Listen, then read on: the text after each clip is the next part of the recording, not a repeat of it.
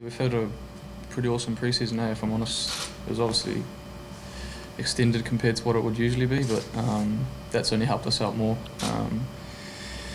Obviously into Zebra, which was, I suppose you call it a bit of a blip, but right up until then, the standard of training and everything's been really awesome. So, as you say, it's a pretty good environment to be welcoming those Irish lads back into. And, yeah, we really look forward to having them back in. Yeah, it's been critical for us over this pre-season kind of block and the first 5 games. I suppose we've got a pretty good bunch of leaders and guys like Scott Fardy, and we've obviously had Dev back, James Lowe, even guys like Max Deegan and the likes. They've always got a lot to say, and that's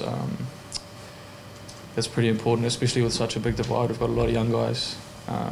And not many that are kind of bridging the gap, kind of mid-20s. So, yeah, it's certainly been important to have,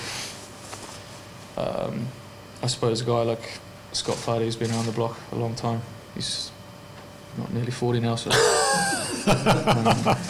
he's obviously seen a lot, and yeah, it's awesome to have a head like that around for the younger guys. Definitely coming into a pretty tricky period now with welcoming guys back in.